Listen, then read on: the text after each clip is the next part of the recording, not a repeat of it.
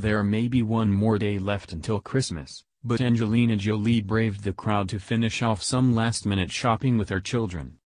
The actress, 43, was pictured running errands alongside Shiloh, 12, and 10-year-old twins Vivian and Knox in Los Angeles on Monday. Angelina guided her children outside of a grocery store wearing her gray coat, flowing black trousers, and aviator sunglasses. The doting mom kept her attention firmly placed on her youngsters as they finished off the remainder of their holiday to-do list. Angelina's children helped their busy mother out by carrying some of the shopping bags. The family made several stops that day, grabbing items at Farmer Boy's, an art supply store, and Petco.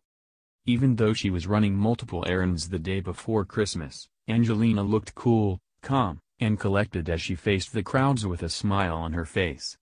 It's been 1 month since Angelina and her ex-husband Brad Pitt settled their custody agreement. Recently, the actor had 5 of their 6 children stay overnight for the first time. After a hard-fought battle, Angelina reportedly claimed that her ex got what he wanted in the deal.